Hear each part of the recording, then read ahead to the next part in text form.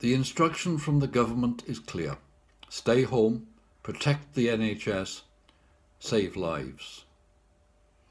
We should expect everybody to obey the law, meaning that enforcement is not needed.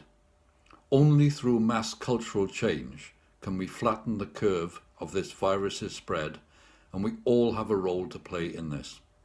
This includes listening to and taking action on official advice and guidance from the government and local public sector bodies such as Gwent Police, Public Health Wales and the 5 Gwent councils. The people of Gwent should not need to be told by the police what they have to do. The advice is absolutely clear.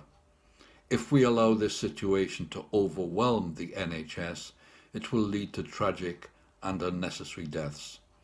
We will only have ourselves to blame if that happens. I would like to reaffirm my ongoing thanks to all police officers, staff, healthcare workers, local authorities and other partners who are working around the clock to help tackle this. Let us help them in their task. Thank you.